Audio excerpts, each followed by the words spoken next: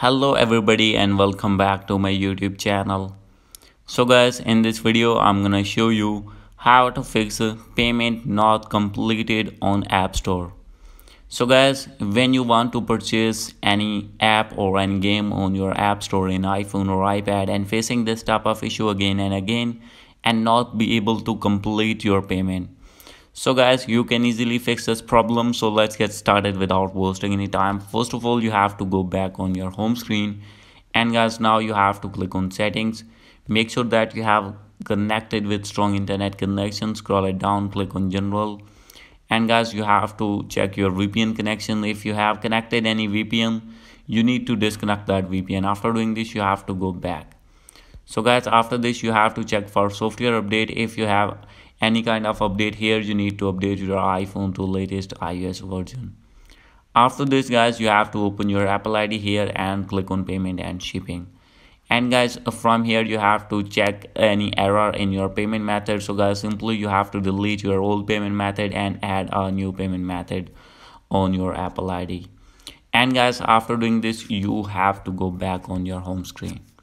So guys, now you will have to open your App Store again, and guys, after this you have to wait. Click on your main profile, make sure that you have logged in your Apple ID, and guys, after this you have to click on your Apple ID name again, and after this you have to wait for some seconds.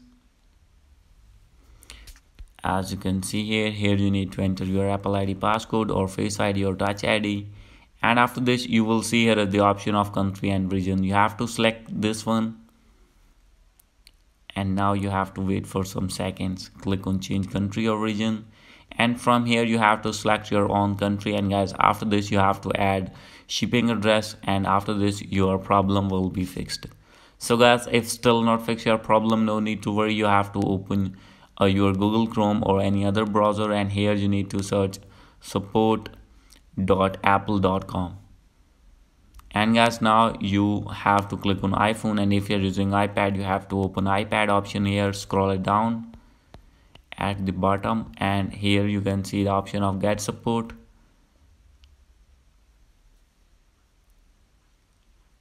and scroll it down. Here you can see the option of subscriptions and purchases. Click on this, and here is the option of unable to purchase. And after this you have to click on continue, and you have to click on call us. And guys, you need to call at these numbers, tell them your problem, and they will fix your problem within few minutes. So guys, this is the video. Hope you like this video. If you like this video, please do subscribe my channel. Thank you.